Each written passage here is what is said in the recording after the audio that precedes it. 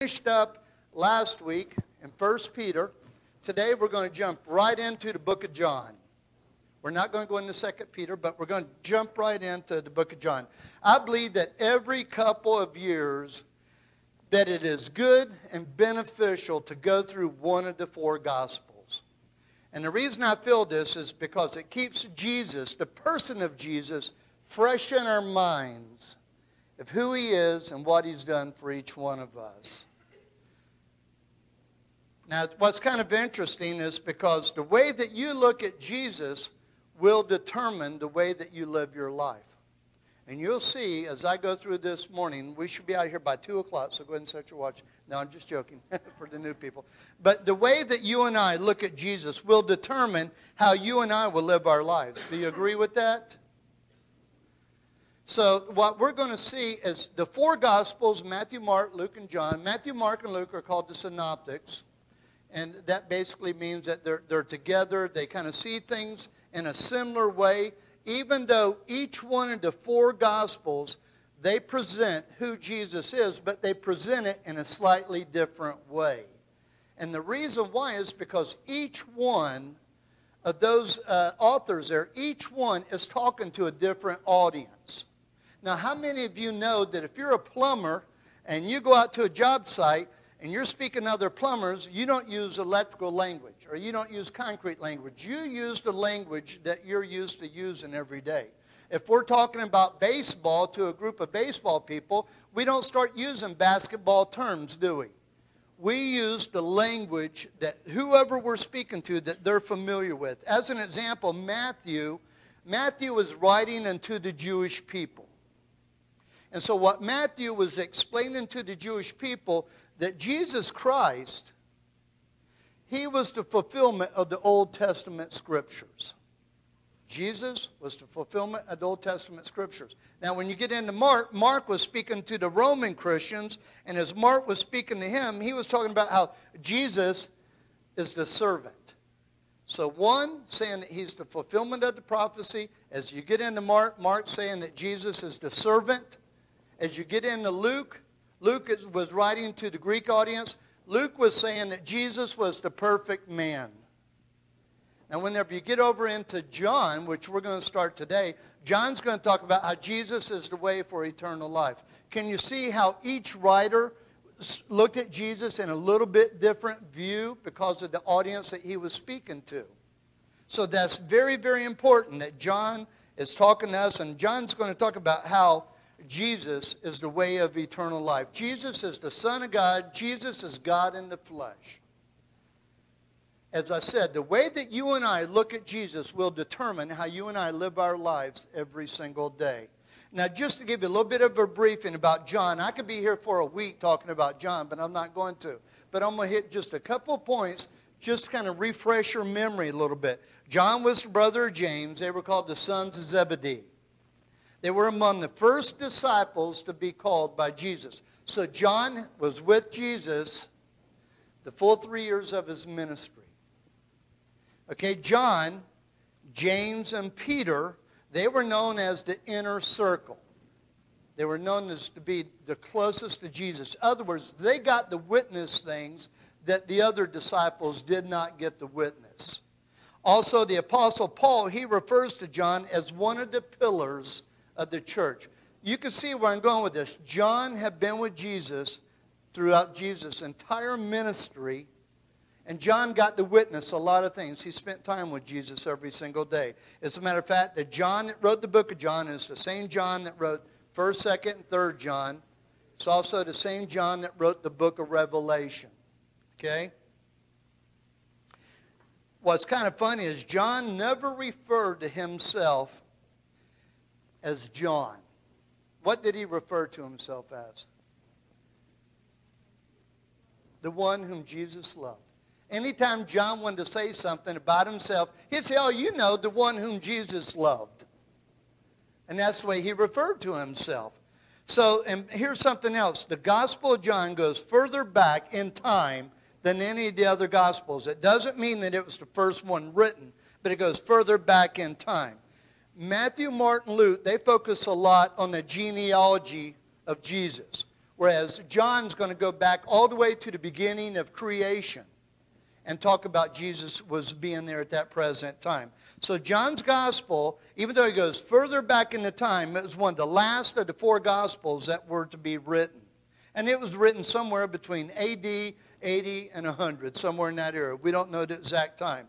Now, here's the thing. What was happening at that time, and what caused John to write this gospel? One of the theories is because there was a group of people that had filtered into the local church that were known as Gnostics. And they were teaching Gnosticism. What that basically means is knowledge. They would come into the church and they were teaching that salvation come by what you knew. In other words, not by who you knew, but by what you knew. And believe it or not, there's still a lot of people today, and what you're going to see as I go through this morning, to wrap it up this morning, I'm going to bring in some different religions of today, of 2014, so that we can relate to what they believe compared to what the Bible teaches. Because what other people say doesn't necessarily make it the gospel, does it? And we're going to talk about that a little bit this morning. So here are these Gnostics. They were maintaining that here's what they were saying, that the body was evil, but only the spirit was good about a person. The body was evil, but the spirit was good.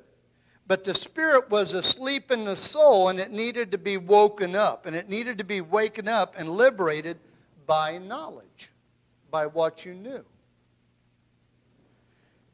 And that's why they were teaching that salvation came by knowledge within the Spirit and not by faith in Christ. Isn't it amazing? All the way back to the early church days, there was false teaching back in that particular time, just like there's false teaching today.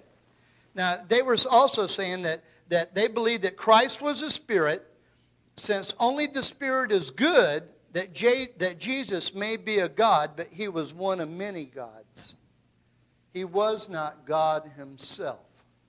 He was a God with the little g, but not God with the big G himself. And they were teaching this. And they said that since Jesus did good, though, he was only a spirit and he was not a flesh man. So can you see where they're going? All this that they were teaching was strictly head knowledge, but it had nothing to do with heart.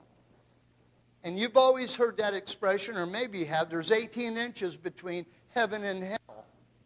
And that 18 inches is usually between what you have up here and what you have down here. You may have it in your head, but do you have it in your heart? And they were teaching that you had to have it up here. Now John's going to start his gospel right out here, and he's going to refute that thought, that it's all by knowledge. Jump right into John chapter 1. Verse 1. It says, in the beginning was the Word, and the Word was with God, and the Word was God. Those of you that write in your Bibles, which is okay, it's your own Bible, you could write in it. Underline right there, in the beginning was the Word. Then I want you to underline in that same sentence there, with God, and then also underline was God. Then in verse 2 it says, he was in the beginning with God. He was in the beginning with God. So here we see that in the beginning, when does that refer to? That refers all the way back to Genesis 1:1. In the beginning. God created the heavens and the earth. We just got through, or we started studying the book of Genesis.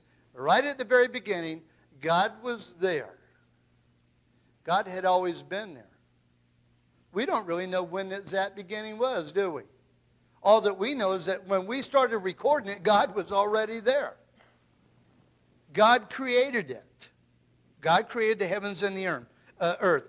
John was essentially saying that when the beginning began, listen to this, when the beginning began, the Word was already there. The Word was already there. That is, the Word predates any time or creation.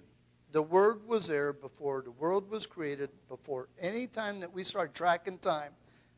The Word was already there. In other words, the Word was there before anything was. Does that make sense, or does that sound confusing? Before you can go back and track what happened at the beginning, God was already there. The Word was already there. The Word, who does the Word represent? The Word represents Jesus. And I'm going to explain to you real briefly about how did they come up with the word referring to Jesus. Because the idea of the term word in the Hebrew is devar, which is understood by both the Jews and the Gentiles. To the Jews, that phrase, the word, now this is important that you understand this. That phrase, the word, is seen as something more than a sound. It's more than what you hear coming out of my mouth. In the Old Testament reference, the Word of God was seen as the creative power of God, wasn't it? Because when you go back to the book of Genesis, like in Genesis 1:3 or 6:11, God said, "Let there be light and life." God spoke everything into existence. When the prophets conveyed God's message in the Old Testament, they usually start out by saying, "And thus saith the Lord." So that word, the Word, has the power that created things. It has the word to make things happen. It possessed the power to do something. Now keep in mind, this was to the Jews.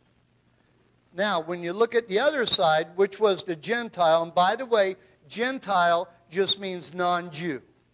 Most of us in this room, since we're not of the Jewish faith, we would be considered a Gentile, a non-Jew. Now, the Gentiles, they looked at this phrase, the word, in a physiological way, just through the mental type way. They knew that when they looked at the word, and by the way, are you familiar with the word logos? Logos.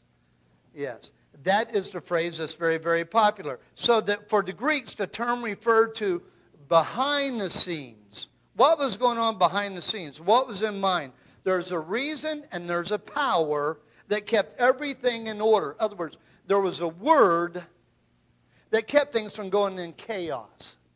It kept things in place, in order. They believed that it was the Word. So as you can see, the Jews had an idea of the Word, and the Gentiles had an idea of the Word. So now John's going to jump right in and say, hey, let me tell you what that Word is and who it is. So John's going to use this common idea of the Jews and the Gentiles to proclaim that Jesus was the Word. Jesus was the Word. That Jesus was the visible expression of God, of who God is and what God is like. Jesus was God's way of talking to man. People say, how do you know what God's like? How do you know what God has to say? And I tell people, if you want to know what God is like, read the life of Jesus. When you want to know what God thinks about a situation, look and see what Jesus has to say about that situation. And you'll know what God has to say about it. Amen? So in John 14:9, Jesus says, he that has seen me has seen the Father. That's pretty bold. If you want to know what God looks like, look at Jesus, the person. Now, in verses 1 and 2, I want us to notice three things I told you if you underline. There's three statements made about Christ, the Word. Christ is the Word. There's three statements that was made about him. Number one, Christ was pre-existent. In the beginning. In the beginning. Christ was already there in the beginning. He was already there. John 1:2, it says there, John 1:2 says that he was in the beginning, not from the beginning, but he was already there. That's important that we understand. He was there in the beginning. In other words, he was without a beginning. Jesus was without a beginning. We have to clearly understand that. He was not created. He was already there. He was in the beginning from all eternity. He has always existed. So number one, he was pre-existent. Number two, he was coexistent. Because look what it says right through there. It says, with God. Christ was with God in the beginning. Jesus is a distinct person from God. This is hard sometimes for us to put our minds around. How can God be Jesus in the flesh? Well, number one, that's where faith comes in. The Scripture is very, very clear that tells us this. You and I have to have the faith to believe it. And by the way, anything that you and I say or believe, it has to come from the Word of God. If I make a statement at any time or other, I want you to, and it doesn't sound right, be a Berean. Go to the Scriptures and see what I have to say if it lines up with the Scripture. If it doesn't, come to me and let's sit down and reason. Or not fight, but reason over why I say something. Don't correct me up here in front of everybody. That can get out of order. But there is correct order to do certain things. So, number one, he is with God. He was a pre-existent. Number two, he is co-existent. He is with God in the beginning. Jesus was a distinct person from God the Father. Now, number three, Christ, the Word, was God. He not only dwelt with God, but he himself was God. It says, in the beginning was the Word was with God, and the Word was God. That's very important for us to understand those three phases of Jesus. Now, if you want to fast forward things. Okay, Jesus was there in the beginning. How many years went by before Jesus actually came to earth? We don't know. Could have been millions, trillions, zillions. I don't know how many years it was. Since when the earth was first created up to when he actually came to earth. But if you look in John chapter 1, verse 14, it says right there, and the Word became flesh, and he dwelt among us. So in the beginning was the Word was with God, and the Word was God. Then 14, then the Word became flesh. God looked at earth, seeing that we were in a predicament, mankind, and God wanted to take care of that situation by God coming to earth in the form of the person Jesus Christ. Does that make sense? God come to earth in the flesh, and it says that he dwelt here. That word dwelt, tabernacle. In other words, Jesus dwelt here on earth in the tabernacle, the tent, his body, for 33 years or so. So now we see he became flesh. He was born in a manger. He dwelled among men. His body was the tent which he lived in for 33 years. Now, here's where I'm going with this. So far, this morning, we have seen that Jesus was already there in the beginning of creation. Jesus was with God. That Jesus is a distinct person. Jesus is God in the flesh. And God come to earth as the person of Jesus Christ. Are we on the same page so far? We all see similar, through similar lens right now. Now, how do modern day religions look at this viewpoint that I'm teaching you this morning? How do they accept what you and I are talking about believing this morning? Do you and I have the right to judge other people by what they believe? Some people say yes, some people no. We talked about in 1 Peter about 2 or 3 weeks ago, as a shepherd of the flock, as a pastor of a church, shepherd of the flock, his main responsibility is to pray for the church, teach them the word, feed the flock, teach the word of God, which is what I believe that we're doing. When you and I study the Word, that is feeding you the Word of God. But also another responsibility of the shepherd is to protect his flock. And that means protecting you from things that are going on that could cause you to stumble in your faith with God. Does that make sense? Okay. Over in Romans, you don't have to flip it, but if you want to write it down, you're welcome to. In Romans chapter 16, and in verse 17, people say, what gives you the right to judge somebody else's? The Word of God tells me to. It says in Romans 16, it says, now I urge you, brethren, note those who cause divisions and offenses, contrary to the doctrine to which you have learned. What does it say to do? Avoid them. Avoid them. Then in verse 18 it says, for those who are such do not serve our Lord Jesus Christ, but their own belly, and by smooth words and flattering speech, they deceive the hearts of the simple. So I believe when I read the Scriptures that it gives me the right to tell you what to listen to and what not to listen to. Because my main responsibility is protecting you. That doesn't necessarily mean physically, it means spiritually. Okay, think about this. What are we to watch out for and what are we to keep away from? And I'm going to name a couple of groups. And I may offend some of you. I'm not here to preach and tell you who to hang out with and who not.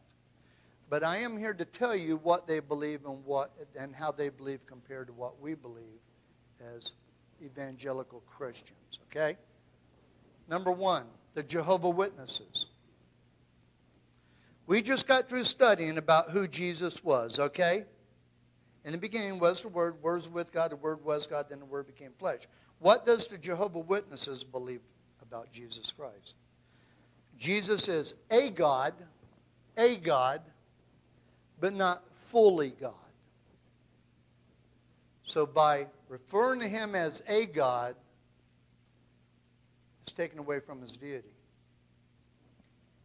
The second thing that they believe is before he lived on earth as a person, he was Michael the archangel.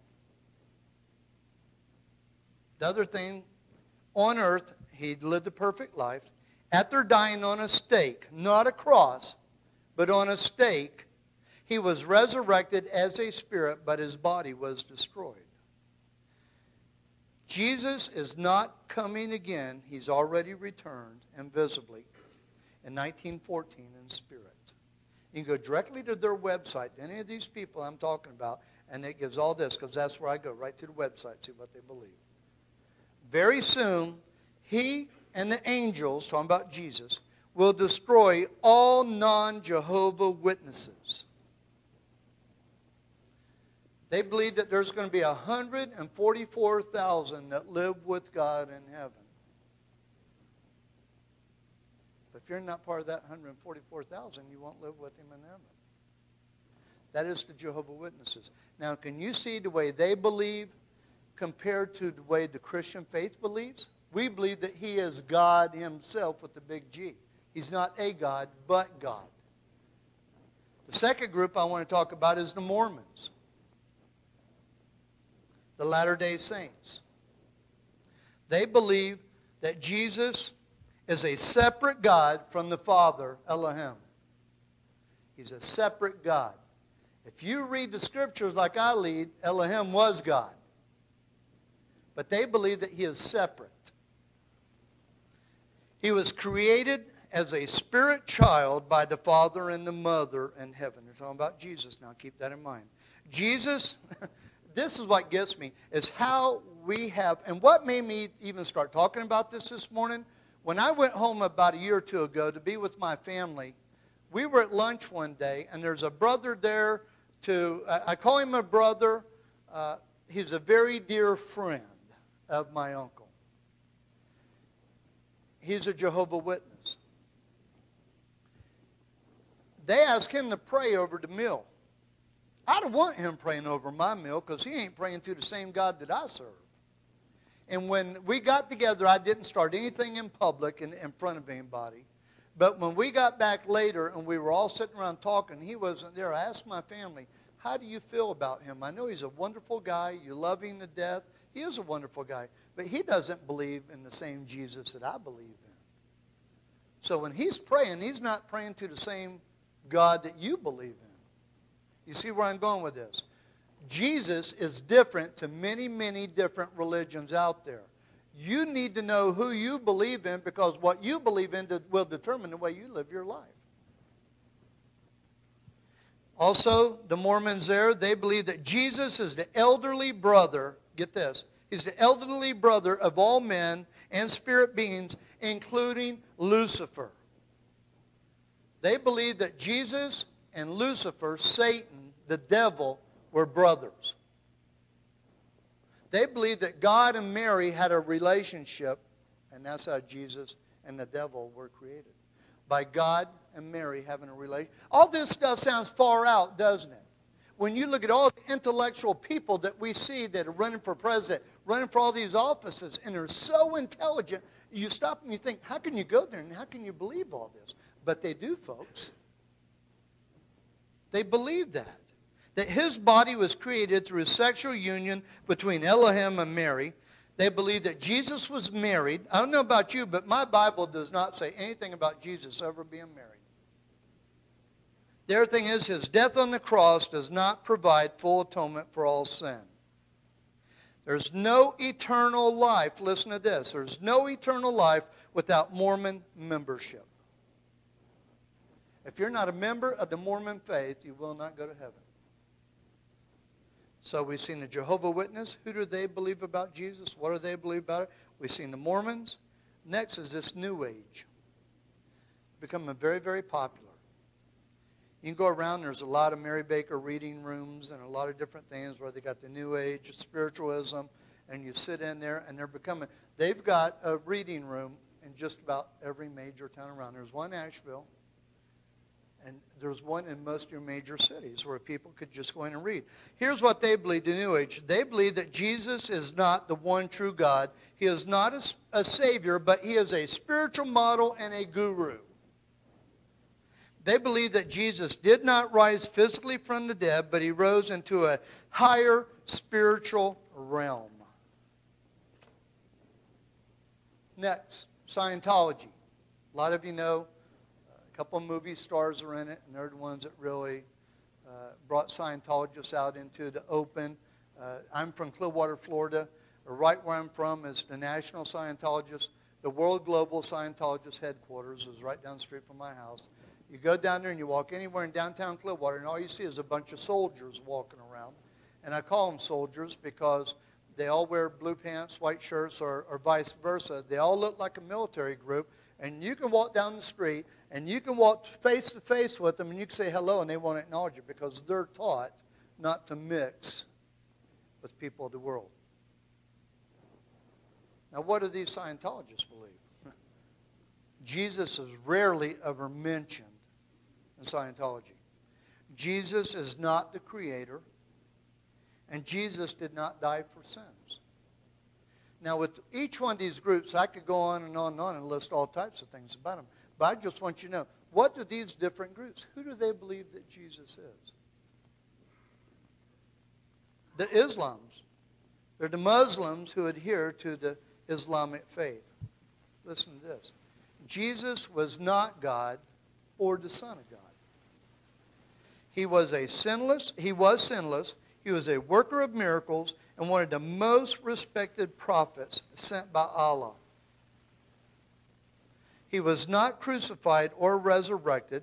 And Jesus, listen to this, Jesus, not Muhammad, will return to play a special role before the future judgment day, perhaps turning Christians to Islam. Is that pretty wild or what? Can you see how these different religions, their viewpoint of Jesus? And the Christians, our faith, according to the Christian faith, Jesus is God in the flesh. John 14:9 says, whoever has seen me, he has seen the Father. He also says in Colossians 1:15 that he is the image of the invisible God. So as you can see, not all religions believe the same about the person of Jesus, can you? So when you're, and I'm not saying that you go out and you be bitter towards these people, you love on them. And hopefully that will open the door for you to be able to share your faith and what you believe. But you have to be careful not to become part of it. Because I have people every day tell me, well, not every day, but a couple times a week, I have somebody tell me, oh, I've been doing a Bible study. And I'll say, great. Who are you doing it with? Well, there's 2 or 3 guys that come by my house every week. And we sit and we study the scriptures together. Well, you know who that is. It's coming by their house. Now, here's the thing. As I said earlier, who you believe Jesus is will determine the way you live. Can you see where I'm going with that? If you believe that Jesus is God in the flesh, and that he is the only way to heaven, because the Bible says no other name under heaven can be called upon except the name of Jesus for eternal life. Can you see that? But yet, when you listen to these other religions, they don't even teach that Jesus is the way. Jesus says, I'm the way, the truth, and the life. No one comes to the Father except what? By me. Now, these other groups, they don't even believe that Jesus is the way. So this morning, I just want us to start out this morning in the book of John just by us really, really, really grabbing a hold of who Jesus is. He is God in the flesh. He is the one that you believe in for eternal life. No other name. Not Jehovah Witness. Not the Mormon faith. But Jesus Christ and Him alone. Amen? Can you see where we're going with this? It's so important to know who you believe. Now here's a question I want to leave you with. If somebody walked up to you today and said, why do you believe? Could you give them a clear reason why you believe in Jesus Christ? Jesus says, always be prepared to give a reason for the hope that's within you.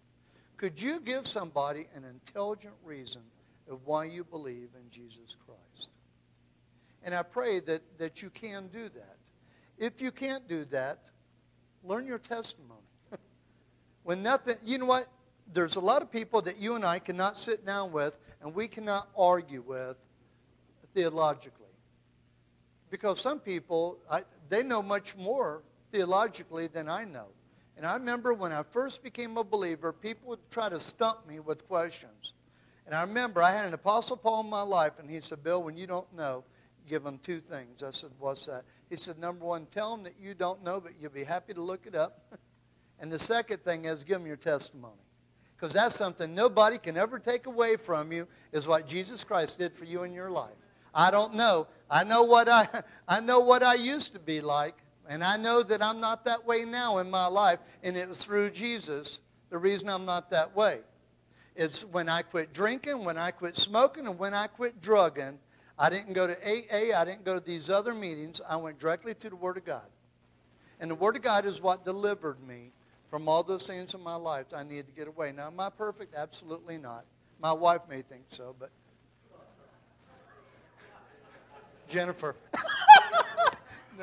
that was a joke. My wife's name is Judith. And one day I slipped and said something else, and they won't let me live it down. But anyway, she's in the other room right now. But the whole point I'm trying to get across is, people would constantly say, and you'll hear this every day, the world is falling apart. No, it's not. The world's all coming together, just the way the Scriptures read it. And when you and I don't know what to do, I'll tell you what the cure is for the world right now. I know what the cure is for the rebellious teenager. I know what the cure is for the drug addict. I know what the cure is for the woman beater. I know what the cure is for everything in life that could ail us. And that is Jesus. That's the cure for every one of us. That's why today I want us to go through and see who Jesus is. Jesus is God. And if you don't believe that Jesus is God, you won't go to Him for deliverance. You won't go to Jesus to have a miracle performed in your life. You won't go to Jesus and say, Lord, I need your help to pull through this situation. Because if you don't believe that He is the Lord of your life, you don't believe that He is the Lord of your life. Amen? Let's pray. Father, we thank you, Lord, for today. We thank you, Lord, for this book of John. We thank you, Lord, for the author. We thank you, Lord, that as we come in and we open your word, Lord, that we can just open it up and dig in. And, Lord, that you reveal yourself to each one of us. Lord, I know that every time we open up your scriptures, Lord, I want every one of us in here to be able to, when we open up your word, it's just like you opening up your mouth and speaking to each one of us. Lord, you are the Word. And we thank you, Father, for everything that we've talked about this morning. And Lord, for those other religions, Father, we're not here to condemn them. I'm here to speak truth to your church here. So be it from there. And I pray, Father, that as the door opens, that we would be able to minister to people that do not know you as the God. We ask all this in the mighty name of Jesus. Amen. Next week.